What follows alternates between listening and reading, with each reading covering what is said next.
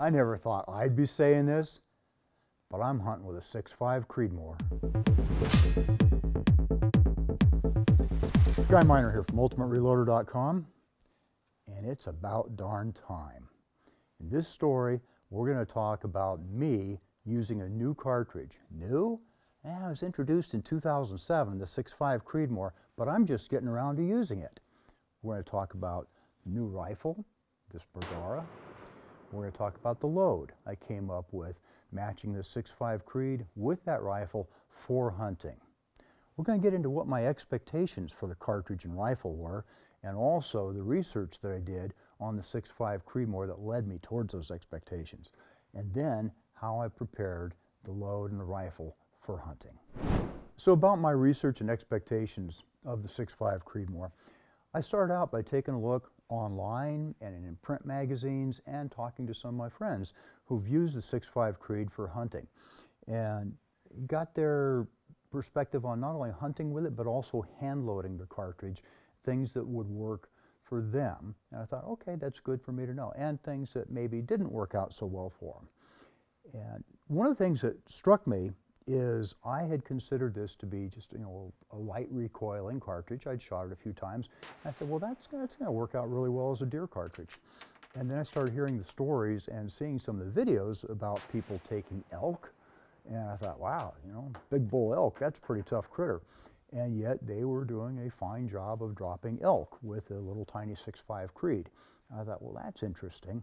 And not just elk, but people shooting moose and people shooting big bears, even grizzly bears, with the 6.5 Creed.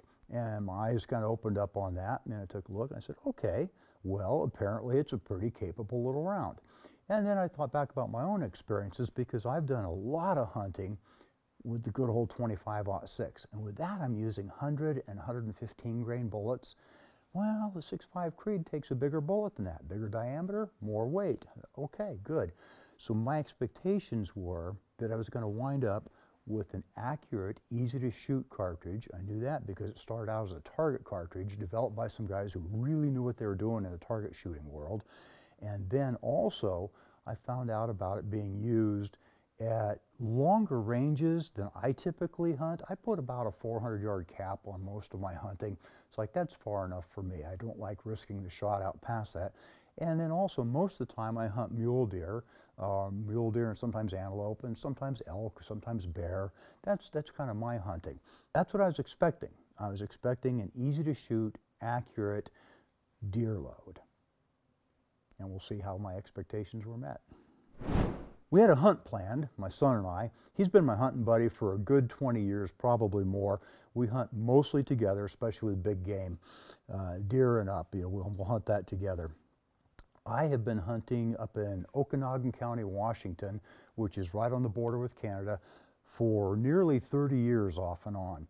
I like to go up there. It's beautiful country. There's an abundance of game. The fishing's good. Yeah, I like it up there. And I've met some good success on do-it-yourself hunts, and also 2 years ago my son and I treated ourselves to a guided hunt with Okanogan Valley Guide Service, and we managed to get 2 bucks. Oftentimes the two of us do not get a buck on the same hunt. He'll wind up with one, or I'll wind up with one, and by the time we get the buck all taken care of, it's time to go home and we don't get the other one. So this time we wound up with both of them. It was a really good experience. And so we plan on going with them again. So John and I headed up to Okanogan County, and we were going to hunt for several days. Sadly, our hunt got cut short before either one of us got a chance to shoot a buck. We had to cut that short and get back home. So we did that, and that was kind of the end of my deer season for this year. So now the emphasis is going to be getting back out there, as I often do, hunting predators the rest of the winter. So about the rifle, this too was a big departure for me. You guys know that I normally hunt with a walnut-stocked bolt-action rifle with a fixed 6-power scope and something really outrageous like 30-06 or 25-06, stuff that's been around for, 100 years. That's my norm. This year, I got an opportunity to hunt with something completely new to me. This is the Bergara B14 Ridge Carbon Wilderness. And I got to tell you, I like it. It's been in a video before here on Ultimate Reloader with all the specifics. Gavin goes over all that, but I'll talk you through it briefly. Short action B14. B14 is noted for being a very, very smooth action to work, and I found that to be true.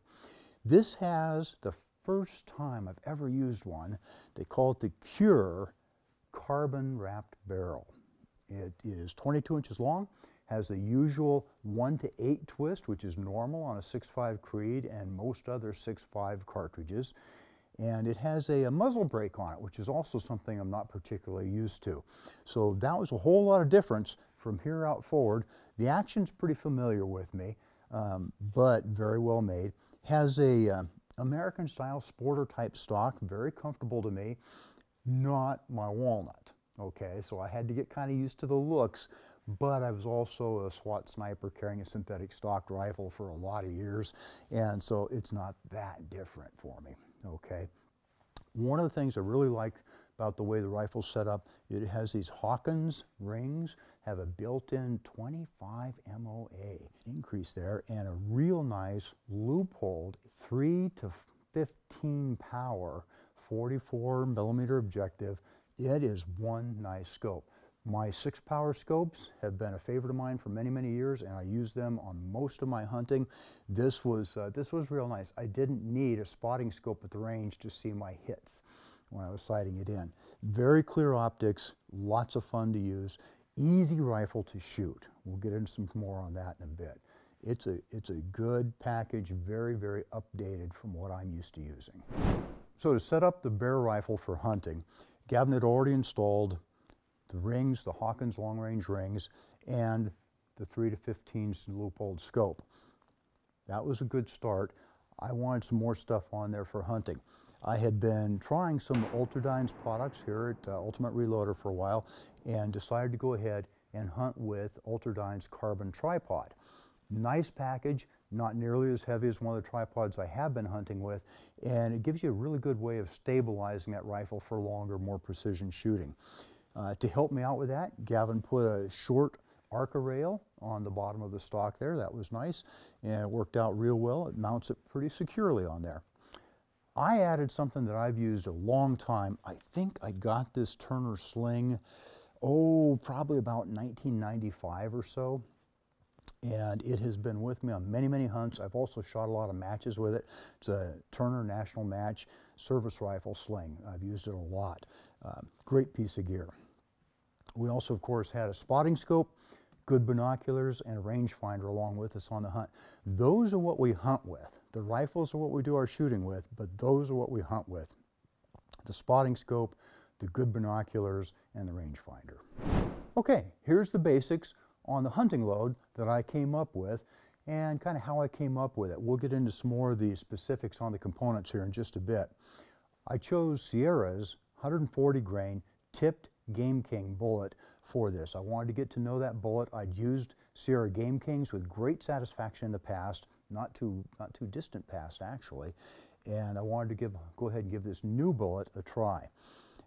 Hornady cases, and I was encouraged to try, after my research, Vitavori N555 powder.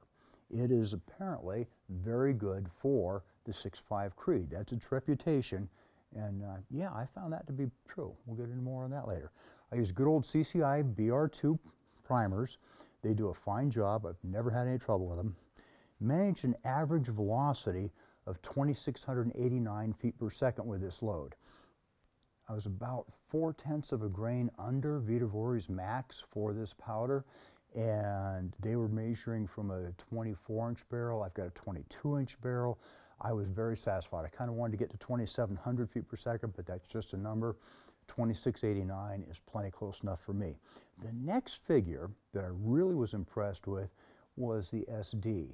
With a standard deviation of only 8.1 feet per second, this load is down in match rifle country. That's the kind of thing you want to see, the single-digit SD figures. The extreme spread for my string of fire was 25.5 feet per second. Let's get into the details. Sierra's Tip Game King is a fairly new bullet in their lineup, and it goes across the board. They've got a whole bunch of different cartridges, or they've got a whole bunch of different calibers for the tipped Game King. It's more than just taking the old Game King and popping a plastic tip on it. The jacket is much stronger, thicker, and is resistant to the overexpansion that can sometimes happen on these tipped bullets when you've got that big hollow point down there in the lead core and on the jacket to help initiate that expansion and to help hold the plastic tip. So this one is a little bit more resistant to that. I've got to try this in gel later. 140 grains to me is kind of a sweet spot for the 6.5 Creed. I've done some target shooting with it, and the 140s usually shoot really, really well. Diameter, of course, is 0.264 inches, as they all are. G1 BC, according to Sierra, is 0.563. That's pretty impressive. There are higher, but that gets you into an even longer, heavier bullet. And for me, the 6.5 Creed is really at its best probably with that 120 to 140 grain bullet range. That's the feeling I'm getting for it with my usage so far. Sierra does not list a G7 BC for it. Fair enough. I can go with G1 just fine. And required twist is 1 to 8, which is very convenient since that's what most Creedmoors have for a twist rate. The powder. I had not used N555 before. It's touted as being an excellent powder for 6.5 Creed and similar cartridges. Gavin tested it back in December of 2020. You can look that story up on our channel with great results. It performed very well for him. And I said, well, if it worked good for him, I bet it works good for me. It's very clean burning. It is temperature insensitive, something I've come to appreciate in my hunting rifle cartridges where I may be hunting or sighting in or practicing in the summertime when it's 80 or 90 or even 100 degrees out. And then when I go to hunt, it could be 50, 40, 30 degrees out, maybe colder. So I like that temperature insensitivity because in some powders, traditional powders that are more sensitive to temperature changes, you can get some drastic point of impact changes over the temperature range. Copper fouling is reduced with this powder, and that's a good thing because if you're going to be practicing a lot, I don't necessarily like to have to stop and clean my barrel all the time. I had a bad experience years ago where I had some really soft bullets in a high velocity cartridge, and if I didn't clean that barrel every 15 to 20 rounds, accuracy went to pieces. That's not the case with this, not at all. I've shot probably well over 100 rounds now, no deterioration of accuracy with this load whatsoever. They also talk about, Vitavori does, and I haven't had a chance to test this, their lot-to-lot consistency. They're very proud of it, and they talk about how, okay, you buy some of this powder now, you use it, you burn it all up, you have to replace it maybe a year later or something, and you get from a different lot of powder, and they claim that you will not have to work your load up again, which is a time-consuming process. They say just keep going with it. I don't know. I haven't tested that out enough because I haven't fired enough of this stuff yet to find out. I did find that it flows very well through my manual powder measure. I use my old RCBS Uniflow powder measure, just throwing the charges manually. And although I did use a trickler to bring them up to the desired 43 grains, I didn't have to do very much of that. I should have kept track of the weights that I was throwing. Didn't do that, but they were all 43 grains when I charged the cases. I had noticed an unusual press sitting in the back room here with all the other presses, and I wanted to give it a try. It's RCBS's Summit Press, and we had done an article on it quite a while ago, Gavin had, and then it kind of resurfaced during the Rock Chuck Olympics a few months ago, and I took note of it and I said, you know, kind of jokingly, I want to try that upside down press. It's not really upside down, it just works differently.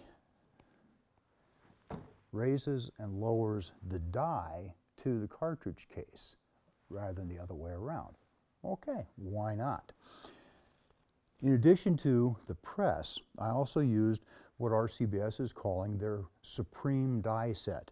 And the Supreme die set comes with the regular 2-die set for the 6.5 Creedmoor or several other very popular cartridges.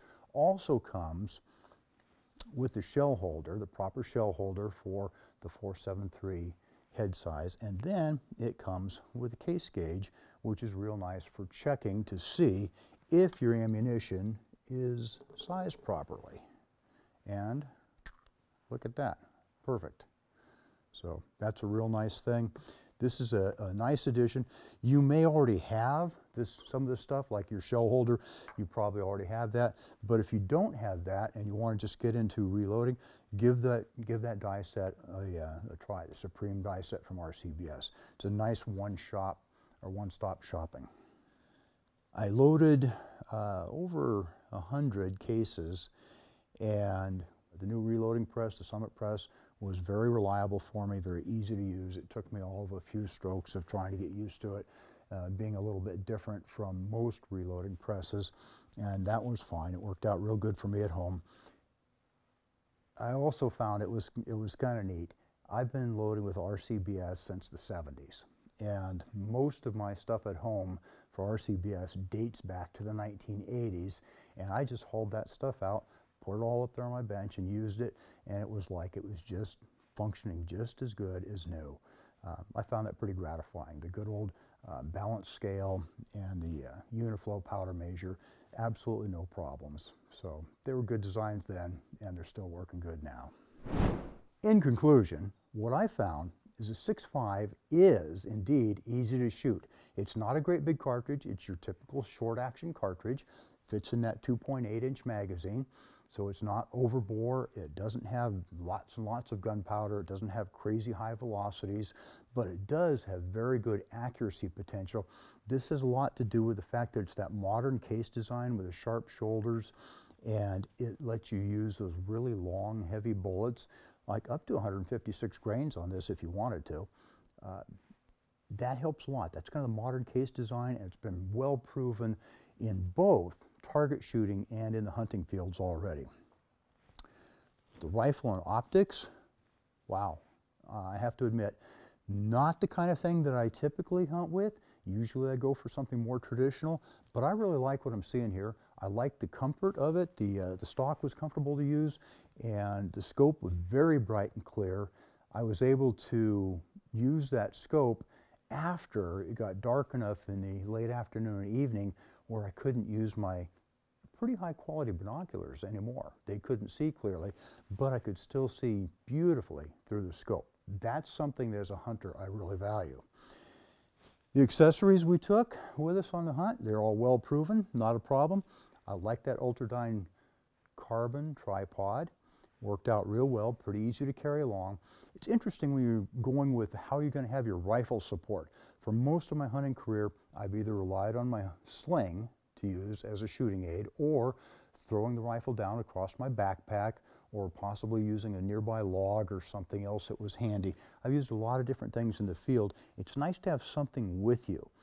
Many times that answer has been a bipod. Okay, that works pretty good. I have to admit that I like the way a well-balanced hunting rifle like this feels without an additional pound of bipod weight out there on the forend.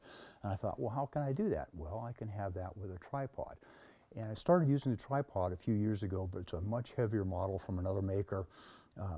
Kind of difficult to haul along. Great for accuracy, and I have to admit the last few big game hunts that I've had were finished up with a shot from a tripod. Works out well. This was much easier to carry around than the other one that I'd been using. The hunting ammo, okay, I didn't get to shoot a deer with it. Working on that. Didn't get to shoot a deer with it, but I really liked what I saw at the target range. I was consistently under 1 MOA with the rifle and the ammo. I was also amazed at that 8.1 feet per second standard deviation. That is the mark of something good, and I think once I get some more time with this rifle and get some more shooting in with it, I think we're going to be a real good combination.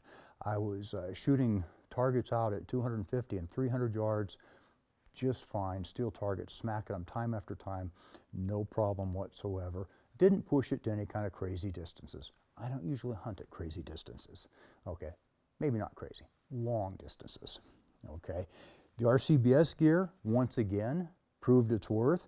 This Summit press, very nice to use. If you're looking for something a little different, this just might fill the bill. Take a look at Gavin's video on the Summit press where he breaks down in more detail about it. it's a good piece of gear, something that you might want to consider. In the future, I'm going to be doing some more hunting with this thing. I'm going to take it out for predator hunting this winter. I'm going to be out there looking for coyotes. If I get real lucky, I may get on a cougar. You never know. I keep trying, and we'll see what we can come up with on that. There is more hunting ahead for this. It might even be something that I take out for deer again. I hope so. I have no reason to not hunt with it. So what I want to know is, are you using the 6.5 Creedmoor for hunting? If so, what kind of big game animals have you been going after with it, and what have your results been? Have you used Sierra's Tip Game King yet? That's an interesting bullet, and I want to see how it does on game. Tell us what you did. Drop a comment and we'll have a discussion. That means it's time to end this video. I hope you enjoyed this video. Don't forget to like and subscribe. Also, we're on Facebook, YouTube, Rumble, where we've got unrestricted content, and Instagram. Make sure to follow us on all those channels. Ultimate Reloader also has a commercial solutions division serving law enforcement, the military, and the gun industry. We have some unique capabilities, including a comprehensive suite of recoil testing and evaluation capabilities, trigger profiling, and more. If you're interested in custom rifles like what we build here on the channel, or gunsmithing services, you're going to want to go to rifles.ultimatereloader.com and get on the wait list.